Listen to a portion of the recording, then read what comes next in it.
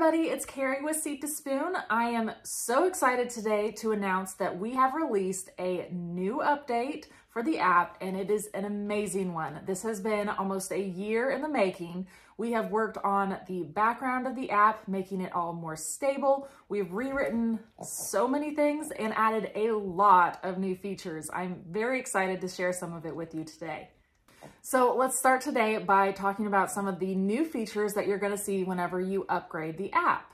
So first of all, hands down, the most requested feature that we have had in the past is the ability to add your own custom plants. And that is now there. It's very exciting. You can access this in two different ways. On the main screen, you will notice the main plant screen. You'll notice that there's a little banner on the bottom that says Add Custom Plant. So you can select it from there and enter in all of the information you want. You can do as much or as little as you want, but keep in mind that the more information you put in there, the more we can help you out.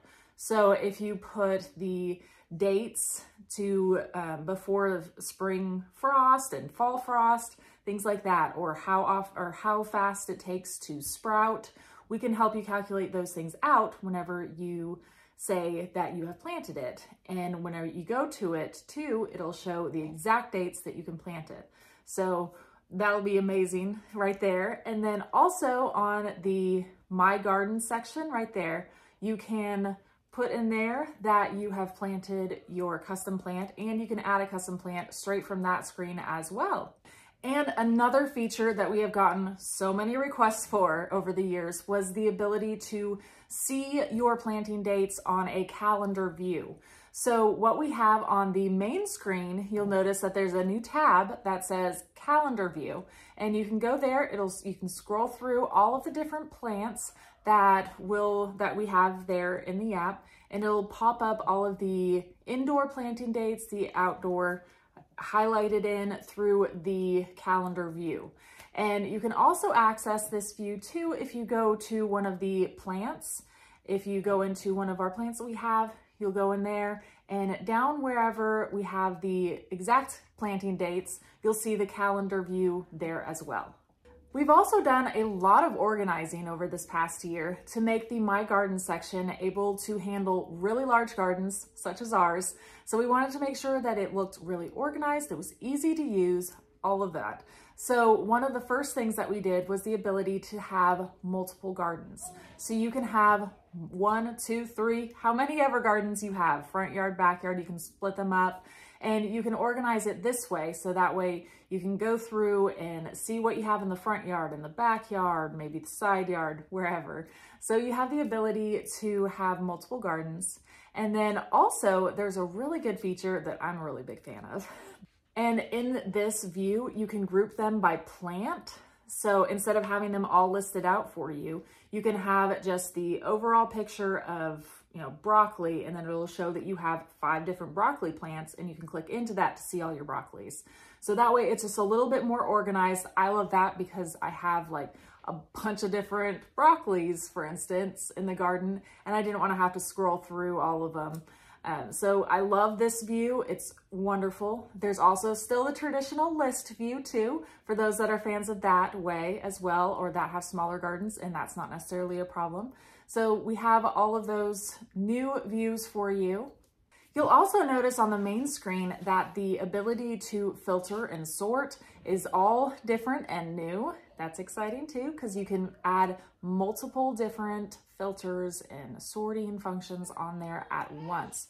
So for instance, you can do something that is cool season that is really good for a specific health condition. So something like heart health. So you can see all of the cool season crops that are really good for heart health all at the same time, and you don't have to scroll through multiples. So this makes that a whole bunch easier to go through and select what you want to grow next.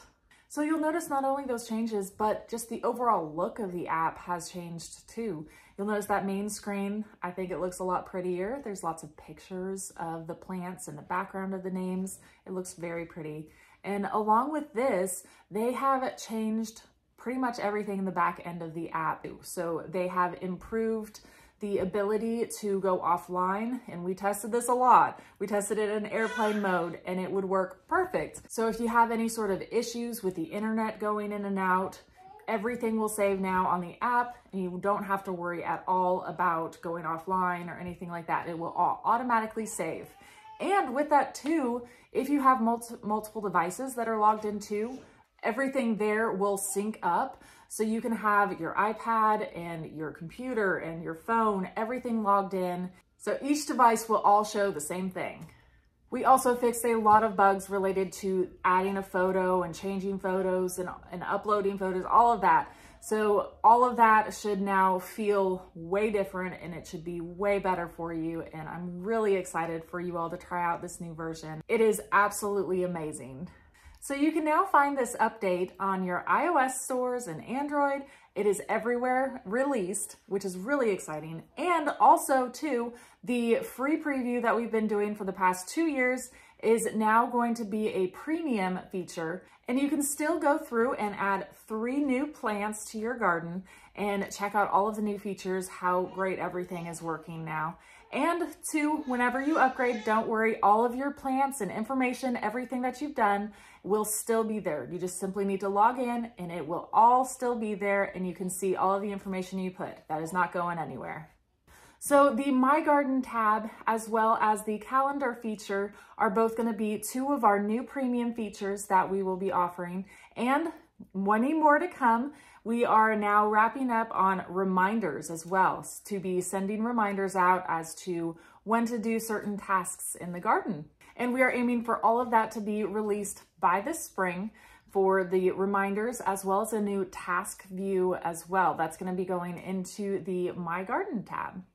We are so excited to share all of these new features that you guys have given us over the years. You guys have given us so many different wonderful ideas on how to improve this My Garden tab and everything else too. And we have many more to come. And if you guys have any other comments or suggestions, things that you would like to see, please let us know. Send us an email, put a comment down below on this video. And we would love to hear your feedback and hear any suggestions that you might have. Thank you so much for watching, everybody, and I hope you love this newest update just as much as I do.